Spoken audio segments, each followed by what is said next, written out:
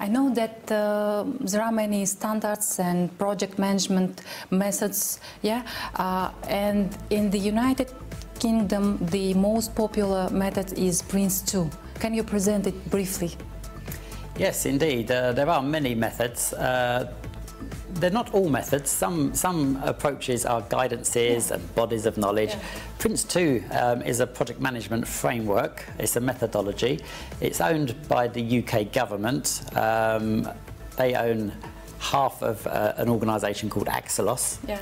And Axelos are in the process of promoting best practice project management. They own PRINCE2. PRINCE2 has been around since 1996. So we're talking, what, over 20 years of project management practice within PRINCE2.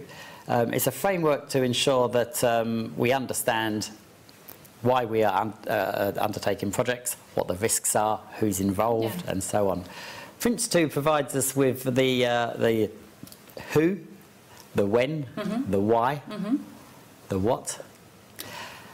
So it's very much the hard side of project management. It doesn't give information very well on how to undertake certain tasks within projects. And it also doesn't cover the soft side of management in terms of leadership and motivation, negotiation, and so on. So PRINCE2 is very robust and very effective on the process side of project management. So not competencies? Not so much competencies, no. It's more the process, okay? With regards other types of methods and guidances, we do have bodies of knowledge which does give you information on the competencies and draws on less... Like IPMI? Exactly, like IPMA, like PMI. And they draw on a body of knowledge which is a large referencing to projects that have been completed before, understanding the lessons that they learned through these projects, understanding the best ways of planning and managing risks and managing change, but also managing people and leading teams. So this is more the how. And the processes and framework within the bodies of knowledge are sometimes lacking the robustness and integrity that PRINCE2 provides.